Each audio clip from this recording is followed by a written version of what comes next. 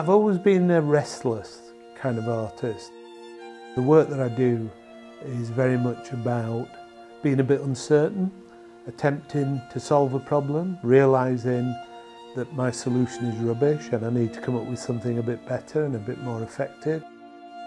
And part of that, the big part of it, is you play a lot, and through play you learn. My name's Tom Wood. I'm a painter and I have been more or less since about 78, which is when I left college. I was very fortunate when I went to art school.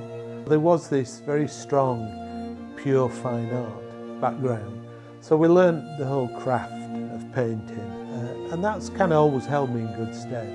And that's more or less what I've taught, really, in my teaching. My work tends to happen in phases. At one time I did lots of portraits, and I was very lucky with the National Portrait Gallery because they kind of adopted me.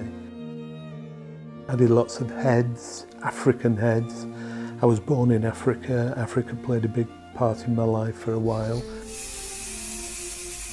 And then I started to kind of think about identity, and that played into my work very strongly.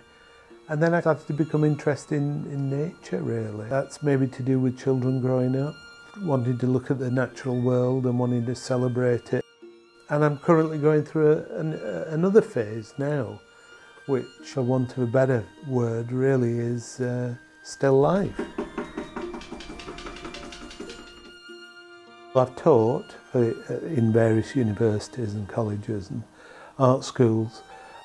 Bretton Hall College, where the Yorkshire Sculpture Park is now, awarded me an honorary professorship. And then Sheffield, Hallam University, gave me an honorary fellowship. It's very strange, really, to have somebody stand up and do a kind of speech about you.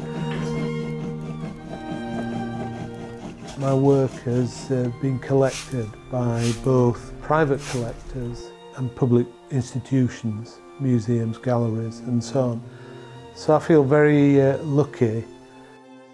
Before you know it, you've got a kind of life, and all the separate pieces fit together in a way that you never planned, but they just somehow do.